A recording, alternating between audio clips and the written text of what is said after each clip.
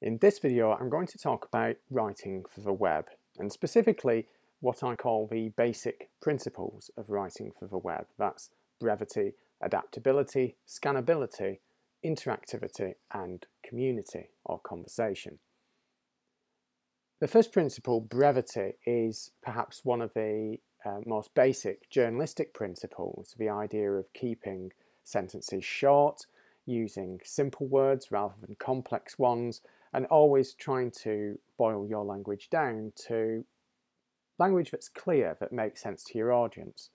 With the web in particular, you want to make sure that the paragraphs in your writing are ultra short.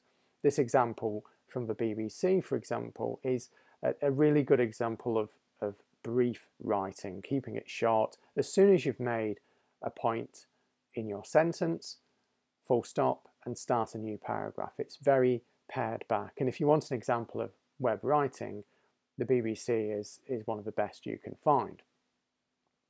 Equally, when you look at your own writing, it's worth splitting your paragraphs by looking as soon as you've finished one sentence, or even when you've finished one point, can you split up that paragraph on that point? And this is a good practice to get into when editing your web for the web. What's worth remembering about the web is that there's a lot of research that suggests people read more slowly on the web and take in less information. What's also particularly interesting is that they actually spend more time reading shorter paragraphs. So the fewer words you have in a paragraph, actually the more time they're likely to spend on it. And brevity applies to the length of your content overall as well. There's no need to write 800 words on a subject because you're not filling a particular space in a newspaper or magazine. So really think carefully about whether your content justifies the length that it's being given. Moving on to scannability. Scannability is about the idea that when you write for the web, you should make it easy for people to find different points in your article and different ways into that. The Daily Mail, for example, use images really effectively as catch points in an article. More traditionally, you would certainly look to use subheadings in your writing to break up an article. So I would recommend every few paragraphs in an article, consider inserting a new subheading to introduce that new part of that story. And a good tip with the subheadings is to write them in the same way as you do headlines. Think about the content that follows and look for key phrases that might make a good subheading. Other elements of subheadings include, other elements of scannability, include links, block quotes, and bullet points. Anything that really breaks up the text. Bold text, for example, you can take when a first name is mentioned or when a place is first mentioned, make it bold, and that will make it easier for people to notice that a new actor has entered the story. With a number of publications, they will actively break up the text by inserting links to related stories, so it doesn't have to necessarily be a part of the article itself for you to introduce scannability. This is closer, for example, linking to a related debate. When you're linking in online writing, make sure that you are linking the verb. So if you're linking to some sort of article where someone has said something, you want to link the word she said or she told the New York Times. If you're linking to an actual report, then you can link the object. So in other words, the reference to that object. But most of the time, try to link on a verb. And linking is not only a property of scannability, it makes it easier for people to scan articles, but it also is absolutely fundamental to interactivity. And interactivity is probably as crucial to writing for the web as sounds are for the radio or images are for TV. If you're not linking in your online writing, then you're really probably not writing for the web. You're just writing a print article that happens to have been put online. So always look for opportunities to link. A new way of linking is embedding. So increasingly, you might not need to actually link to content, but instead can embed it directly into the article. That might be a video, for example. So instead of mentioning a YouTube video and linking to it, you can embed it directly in there. Or it might be a social media update. You might be reporting about something that someone has said on social media. Well, you can embed that directly into the article. In most platforms, including Medium and WordPress, you can create an embedded video or social media update by pasting the URL of that content on its own line and pressing enter. And the content management system, Medium or WordPress, will detect that that's a video or a social media update and will turn it into an embed.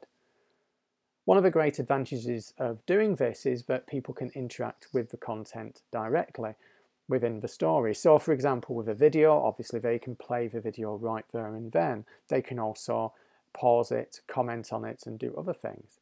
With social media, it goes further. People can obviously read the content, they can watch videos and look at images in the tweet or the Facebook update or the Instagram update, but they can also follow those people, retweet, and so on. Now, the disadvantage is that if this content disappears, then the embed stops working as well. With videos, there's clearly not a lot you can do with that, and you might have noticed articles yourself where a dead video has been embedded.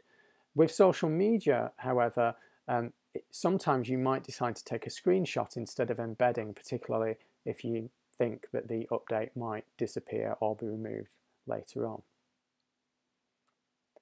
If you want to see examples of good web writing, different publications have different strengths and weaknesses. I've mentioned already the BBC's strength with Brevity. It also links relatively well, and BuzzFeed also links very well. The Daily Mail uses images particularly well, as I've already mentioned, and actually bullet lists as another form of scannability. The Guardian is very good at thinking about adaptability, a principle that we've not really touched on much, but it's the idea that you as a journalist should be adaptable in the platform that you use to tell your story, and also the idea that your content should be adaptable, or you should consider it. And by that I mean that are you making it possible for other people to do things with your reporting? That might be things like sharing the data behind it, or publishing your video under a Creative Commons license. These are both examples of making your content adaptable. And HuffPost, the actual brand HuffPost, was built on the idea of a community of bloggers and celebrity bloggers, and it's rooted in that idea of community contribution. Equally, BuzzFeed's community section also is a very healthy example of the use of community in online journalism. So those are just some of the, what I call the basic principles of web writing.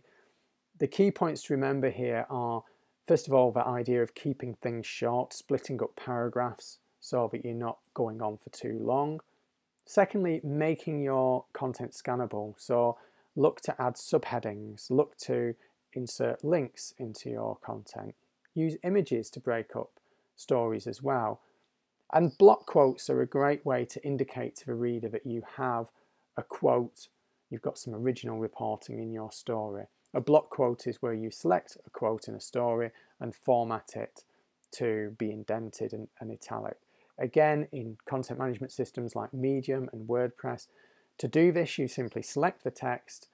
On Medium, a menu will appear where you can click a quotation button to make it a block quote, and on WordPress there will be a button in the menu above where you can make it a block quote in a similar way. Also, make your content interactive. Always look to link to the background, the sources that you've used to create the article, the sources of quotes or reports or anything like that. And also think about embedding social media elements and video and other multimedia. And then finally, the C of basic is the idea of conversation and communication. In other words, your content online is part of a wider conversation, so don't see it as the start and end of a journey. Think about what the user might want to do next. Consider what are called CTAs, or calls to action. A call to action might be something like, comment below, or have you seen something, let us know. Another way that you can use calls to action are in headlines and titles and social media updates as well. So for example, instead of writing that you've done an interview with the man who invented the Mars bar, your call to action version of that headline might be something like meet the man who invented the Mars bar. So you're calling the reader to meet the man. Likewise, if you've created an interactive map in a story, your call to action might be explore our interactive map of food hygiene inspections. Other calls to action can be watch this video or listen to this audio and so on. Think about how you can bring the reader in by addressing them directly. And more broadly, think about whenever you're editing your stories for the web, think about brevity, adaptability, scannability, interactivity, and conversation and community, that basic series of considerations. You can read more on some of these techniques in Chapter 5 of the Online Journalism Handbook, and that's what you should be doing next. Reference it as well, refer to it in your evaluation, in your critical reflection on your work. Use it to inform what you do, and then talk about that and make sure you refer to the reading that influenced it.